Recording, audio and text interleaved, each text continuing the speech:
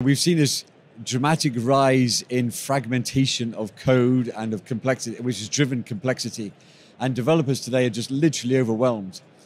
What we see, and part of this comes through the platform engineering movement, where people want to consolidate things down into a platform engineering scope. But on top of that, they have to have a set of APIs that are consistent across their application developers. So what we see is this increasing decision of how do I have APIs that my developers have, in the same way that Kubernetes brought a set of APIs for hosting and everyone could agree on for the hosting level. What are the APIs that everyone can agree on for their application level? So if we can reduce the fragmentation of large numbers of frameworks, but we can agree on a set of APIs around this all of a sudden developers from different languages and different frameworks can coordinate together. Hi, this is your host Sapni Bhartiya and we are here at KubeCon in Chicago, and today we have with us once again Mark Fussell, CEO and founder of Diagrid. Mark, it's great to have you on the show again. Thank you, it's wonderful to be here today. Yeah, it's my pleasure to host you again. First of all, we are here at KubeCon. It's almost end of the day. Everybody's getting tired, exhausted, they're waiting for beer.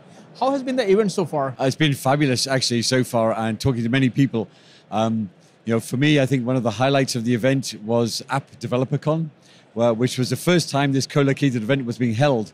And AppDeveloperCon was something that we initiated with CNCF to get application developers talking about what gets built on top of all this infrastructure. So we had a huge turnout of an audience. The room was packed with 300 people. We talked about designing architectures, developer tools, serverless systems, this sort of thing. From the context of Kubernetes, how much room is there for developers? Well, exactly this. I mean, we come to an event like this. So if you look at the CNCF numbers, 3,000 developers turn up here asking to think about building their business applications. Now, they have to understand Kubernetes. They have to understand all those things on top of it all. But that's like the baseline for them. They're the ones who generate the money for the company.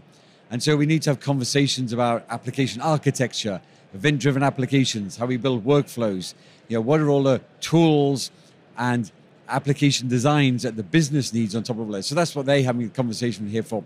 They need to understand these ops technologies, but at the same time, they want to see things for themselves about the applications that get delivered on top of them. For a while, we almost forgot about developers and app developers. Everybody was talking about DevOps, SREs, platform engineers, DevSecOps. But as you rightly said, developers are the ones that are making the money.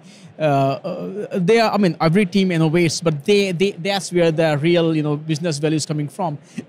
With the whole shift left movement, a lot of things are moving in developers' pipelines also. We talk about that. What does the developer experience look like today? Well, I think the developer experience today is very fragmented. Developers have to look across a whole industry of frameworks and libraries and languages, and the tech sprawl that they have to deal with is very, very, very difficult. So you get a lot of this tech fragmentation. I think developers have to also deal with quite a bit of lock-in, where they're locked into particular technologies on a particular cloud, and they want the portability and the open source side of things. So I think you see developers wanting to break the challenges of a lock into a particular framework or a particular cloud provider. They want to prevent technology sprawl, and they want to be productive in what they build. So I think there's a lot of movement towards consolidation of frameworks, how they can easily build applications. And that's where Dapr comes in many ways, which is an open source project I work on as a maintainer that reduces the amount of code you have to write, boilerplate code, and makes developers productive building applications without them having to reinvent the wheel, or as I like to say, reinvent the pattern. Dapr and then Diagrid, open source can go only so far. That's the nature of open source, because you have to cater to a larger, ecosystem, not every, and that's where the commercialization comes at play, because then you can fine-tune things for the customers. So talk about Dapr and Diagrid. Yes, so Dapr, which is an open source project, has had a tremendous growth over the last year. We're up to 3,000 contributors inside it all. It's the 10th largest project inside CNCF, and we've had big organizations from financial organizations, manufacturing, healthcare, all building on top of it all. In fact, we launched a brand new website for that project just a couple of days ago. It's seen huge growth in helping developers build long-running distributed applications. One of the most exciting things inside Dapr, the project, is a workflow engine. So you can combine workflow along with event-driven applications. But what we also see is that a lot of those developers who are deploying Dapper on top of Kubernetes need some help. And they need help with how Dapper gets deployed and upgraded, best practices.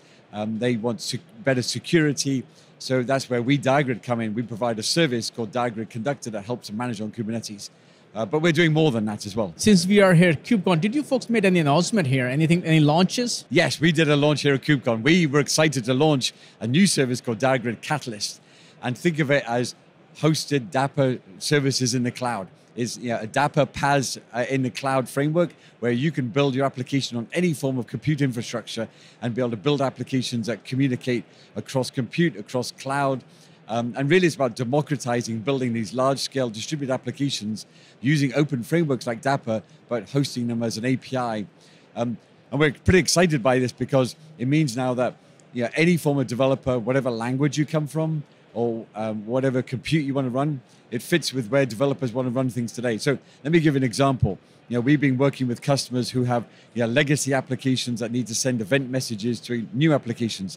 They'll be able to do that through our Diagrid Catalyst by publishing and subscribing messages between two completely disparate apps running on two different platforms based around open APIs and open standards. Earlier, we were talking about the whole developer experience. When we look at Kubernetes, we do talk about complexity a lot. Yes. How is Diagrid kind of working as a buffer to kind of, obscure that complexity for developers so they do not waste a lot of their time in all those things and continue to focus, as you said, they are the one who drive the business? Exactly, yeah. I mean, this is what we've seen. So we've seen this dramatic rise in fragmentation of code and of complexity, which has driven complexity. And developers today are just literally overwhelmed.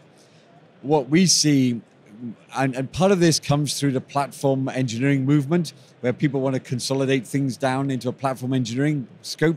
But on top of that, they have to have a set of APIs that are consistent across their application developers. So what we see is this increasing decision of how do I have APIs that my developers have, in the same way that Kubernetes brought a set of APIs for hosting and everyone could agree on for the hosting level. What are the APIs that everyone can agree on for their application level? So if we can reduce the fragmentation of large numbers of frameworks, but we can agree on a set of APIs around this all of a sudden developers from different languages and different frameworks can coordinate together. So that's what we're trying to do at Diagrid.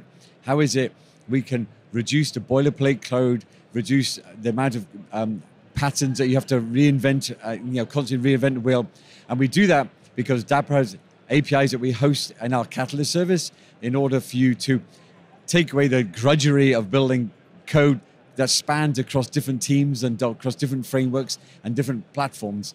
And we see a huge movement that was going to take. It's a democratization of building applications at scale. When we're talking about democratization, when we're talking about making life easier for developers, automation comes at play. Yes. And the next step of automation is generative AI, right? Everybody here, there are a lot of companies who are now offering products based on generative AI. So from Diagrid's perspective, how do you look at Gen AI? We don't have a lot of generative AI today, but what we'll see emerging is that generative API will be used a lot in applications.